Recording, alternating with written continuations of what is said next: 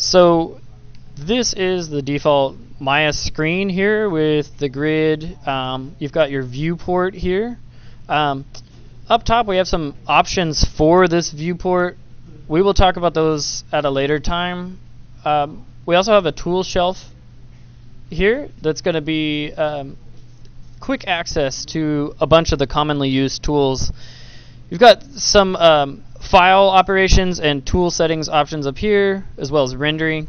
And up top you've got your file and like mesh modifiers and that kind of thing. We'll talk about that stuff later. But the first difference between Maya and what we've been using is navigation inside of the viewport. So instead of in Fusion how we held shift and then use the middle mouse, in Maya we must hold the Alt key and just use our normal left mouse click, and click and drag to rotate.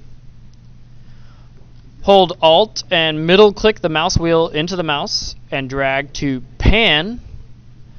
And you can right click with Alt to zoom, or I like to use the scroll wheel on the mouse to zoom in or out in Maya.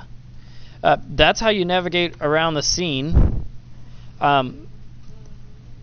To drop a polygon into the scene, we can just click on one of these. So I'm going to go ahead and drop a cube in the scene so you can see my navigation. I'm going to enlarge it. I'll show you how to do that in a second.